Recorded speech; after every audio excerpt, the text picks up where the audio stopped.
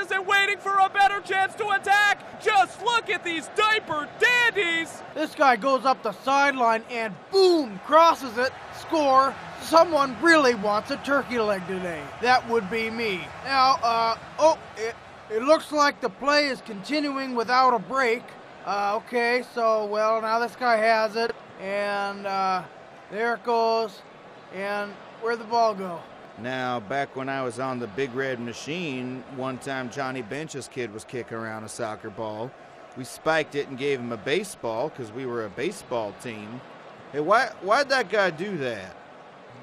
Don't really know what's going on here. The forward force of the leg colliding with the ball creates the kick, which is the key element of soccer. But let me tell you something. This is Cristiano Ronaldo's team. It's not Nani's team. It's not Pepe's team. It's time for him to take the team, listen to your techno CDs and things of that nature, or whatever you Europeans do, and produce.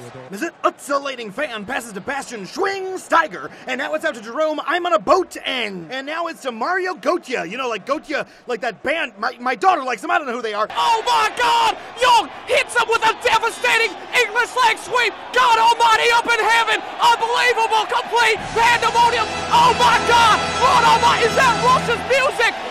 We thought they were eliminated in group play, but here they are! It is a slobber knocker, God Almighty!